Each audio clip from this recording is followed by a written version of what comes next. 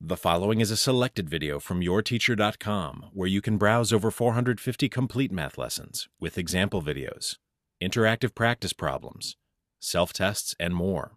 Try a complete lesson today at yourteacher.com. The next thing to learn about the order of operations is that you must deal with exponents, like the 2 in this problem, before you can either multiply, divide, add, or subtract. So let's take a look at the exponent part of this problem, 3 squared.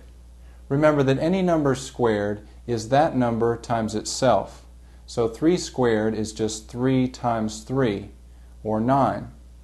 So our next step reads 18 divided by 9 minus 1. Since multiplication and division come before addition and subtraction, the next thing we do is divide 18 by 9, which gives us 2.